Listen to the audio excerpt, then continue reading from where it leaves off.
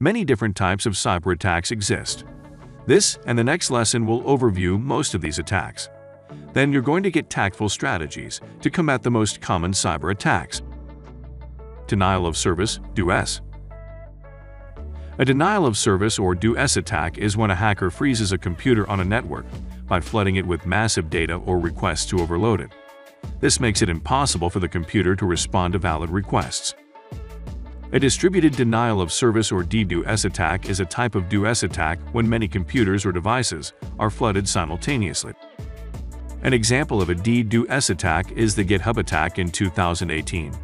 GitHub, a website for software developers, was hit with 1.35 terabits per second of traffic. It was the most powerful DDoS attack at the time and lasted 20 minutes. This attack originated from over 1,000 different autonomous systems, ASINs, across tens of thousands of unique endpoints, flooding the website at the same time. Phishing. Phishing is when a hacker impersonates a trusted person or source to get another person to perform an action that risks security. Like a criminal poses as a creditable online brand and sends an email asking past customers to enter their credit card information in exchange for a prize. The customer will then enter their information on a lookalike website, not realizing they sent their bank info to a criminal. Tampering. Tampering is when hackers exploit or divert an organization's everyday activities.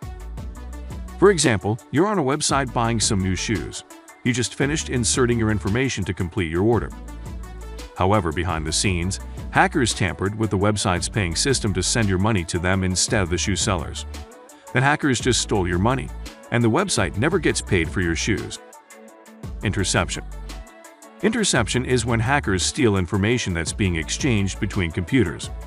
The hacker disguises themselves as a trusted channel between the sender and recipient. One of the most common of these hacks is man-in-the-middle attacks. It's when the sender sends information to the recipient, but is actually sending information to the hacker. The hacker then sends the information to the original recipient or destination. The exact process works in reverse. The recipient sends a response to the hacker, thinking that they're sending it to the sender, who then sends it to the actual sender. This attack is hard to catch because the hacker usually spoofs the IP or DNS records to make the information transfer look legitimate. Data theft. Everyday people and governments alike are vulnerable to data theft. Hackers steal personal information to sell it to others, commit identity theft, or be used in bigger blackmail or ransom schemes.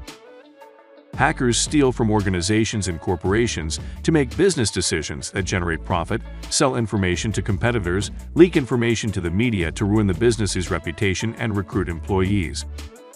A 2018 study by Version revealed that 40% of corporate data breaches involve internal actors like employees and privilege misuse. An example of this is Tesla. In 2021, Tesla sued a former employee, Martin Tripp, for taking confidential photographs and stealing trade secrets. Tesla argued that Tripp stole this information in retaliation for reassigning his job role. Tripp admitted to these wrongdoings and tried to recruit others to steal company data. Lesson summary.